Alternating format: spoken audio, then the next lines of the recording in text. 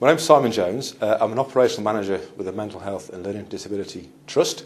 My job is to run adult mental health services and to ensure that we use our resources effectively and as efficiently as we can to deliver very high quality care and to use feedback from our users and our carers to make sure that we're delivering what we say that we should be delivering.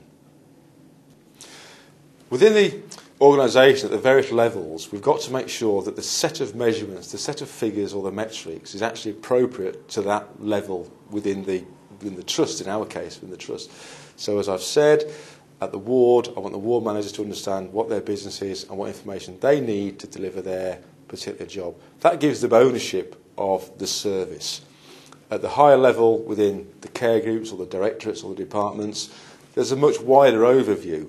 And they need a much wider spread of information to support the delivery of service. And again, that gives them empowerment and power at their level to be able to run their services. And so on right up to the Trust Board. And what you see at the Trust Board is a very general set of metrics which I think assure them that the Trust is doing what it should be doing. It's hitting their targets, it's not spending any more money than it's got, it's doing the quality things, and it's actually functioning as a public sector organisation and is doing all the governance issues and ticking all the boxes. But the important thing with any set of metrics is that they are appropriate for the level of the organisation.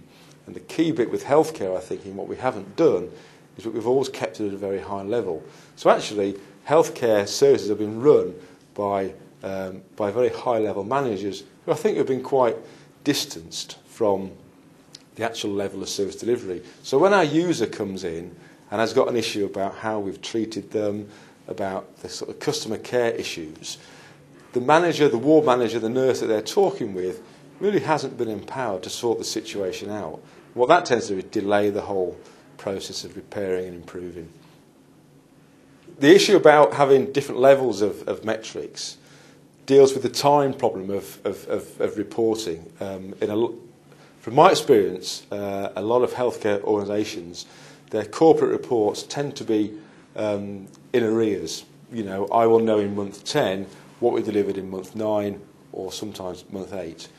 We need to be much more responsive, and the only way we'll be much more responsive is if the people who make decisions about allocating resources and delivering services know what's happening with their services now and can make instant decisions and again speed up the whole process about how we develop and deliver services and become more efficient.